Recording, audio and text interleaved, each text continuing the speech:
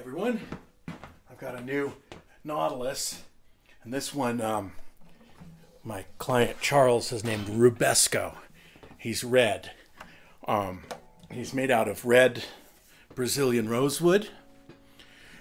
He has these cool red acrylic red gewgaws inlaid, and a nice red Carlton custom case. So red is the theme. And let me see, I'll play a little bit, hear what red sounds like.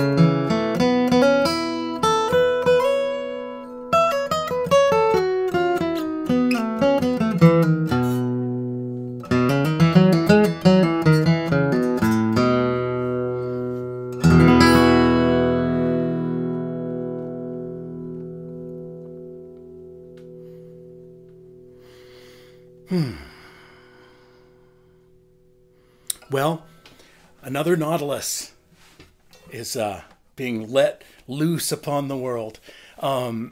This one, as I said, is Brazilian rosewood, and the top is Adirondack spruce. And man, Adirondack, it's a great wood, and it has a tendency to be, well, in my opinion, one of the least pretty spruces, but this particular top is just killer. This is definitely master grade wood. Creamy, even, no run out, and beautiful silking all the way across. So that's cosmetically. It's also very, very stiff wood. So I was able to thin the top quite a bit, and when you thin it, means it weighs less.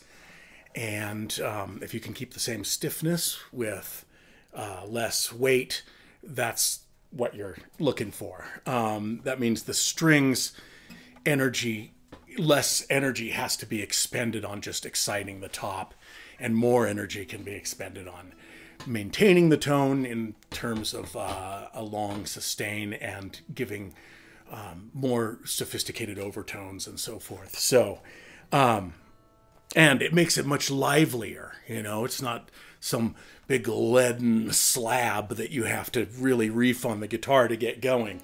It just the sound just immediately emerges when you play. So that responsiveness is really gratifying as a player. This guitar is, you know, I'm getting happily, I think I'm reaching high Nautilus period in my building. I'm getting really consistent results these days. You know, I make my guitars all very similar.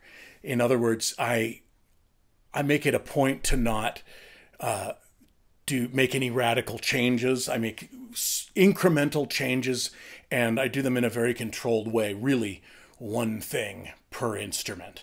I'll try a little tweak here and there, just a little bit, you know, to see if I get some effect that I'm working for. If I change more than two things, I know I've said this before, but if I change more than two things, I'm not sure which is responsible for which.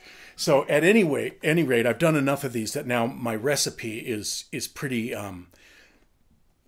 it's pretty reliable, and that's a really exciting place for me to be as a builder.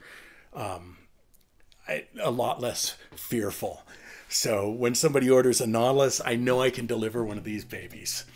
This one has a couple of special features, and one is that Charles, who's this guitar is for, loves to amplify, and he's a real audiophile with the with pickups, so he switches them out a lot and fools with. Really, this has a M Factory and a Sasny pickup in it, both of which I've never used before until now, and they're both super high-end pickups. And like they're two pickups, so they go into this stereo output jack, which I put right here, which is an 1/8 inch rather than a 1/4 inch, just because cosmetically it just breaks my heart to put a 1/4 inch jack on one of these guitars. I've got to be honest about that. And he wants the option of like messing around with it, you know, location, maybe trying some different pickups or whatever. So this is a door. This strap pin here, you unscrew, and there, I won't do it now, but there's a cross piece. It's really easy. You can have this thing off in a couple seconds, and then you can reach right in there and do all the messing around you want to do. So, and I think it's fairly unobtrusive to the design. So that's really what is the main difference with this particular instrument. I did want to point out that this red Brazilian, which I've been told comes from the Bahia region of Brazil, and the mineral content of the soil there is sort of responsible for its red color. But I wanted to point out the cool sapwood on this set. So it has a sapwood stripe down the back, which is, by the way, almost perfectly quarter sawn. It runs out a little bit over here, but the center is all quarter sawn, and the sides are quarter sawn. But the sapwood is the same color as the top. I just think that is the coolest look. I've never made a guitar that looks quite like this before. It's the only one of these. And it's got a cool little ink line separation between the two. Oh, and a quick word. So some people have speculated or said various things about sapwood on my Facebook feed, or whatever you call it. I'm not very technologically hip. So the fact is that sapwood can be a liability if it's not the right kind of sapwood. But for instance, it can be softer. The sapwood is as the name implies, it's the vascular living part of the tree where the fluids and nutrients are mostly transported up from the ground to the limbs. And it's lighter, and as it matures, it becomes heartwood and gets darker. So the outer side of the tree, outer part of the tree often has sapwood, and even trees where it's not visible to the eye, this is the case. However, this wood can be punky in certain species. Punky, I mean soft, like you can jam your fingernail into it. But this stuff is, I mean, for all intents and purposes, it's just as hard as the heartwood. It rings fine, and it's not at all a compromise structurally.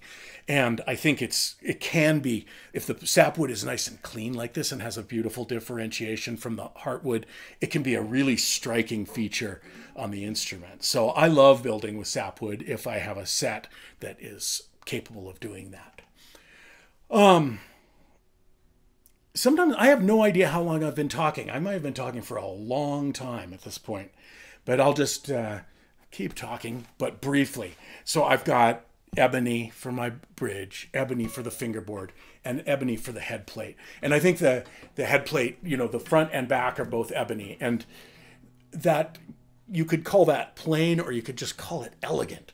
You know, it's so that red inlay in the black ebony, and this ebony is, you know, it's mostly black, but it has enough grain in it so you can tell it's not black plastic. You know, I love that. I want the ebony to have just a little bit of grain.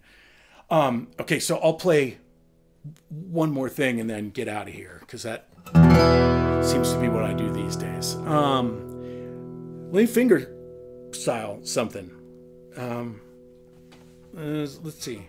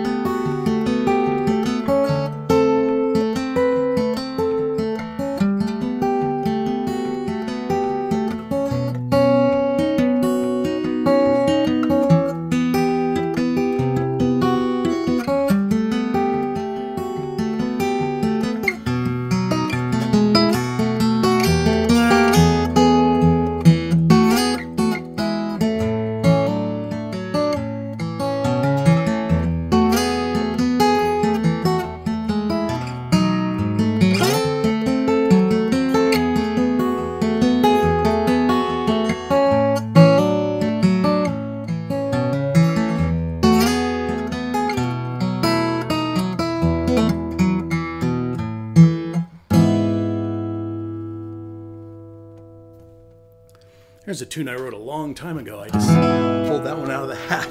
Cool. Song without a name. Thank you very much for watching. Charles, I hope you enjoyed this guitar. It was a pleasure building it. And I'll be back next. My next guitar is going to be an Ibex, my 12-inch parlor guitar, but done in the comma style. So I'll see you soon, and thank you for watching. Goodbye.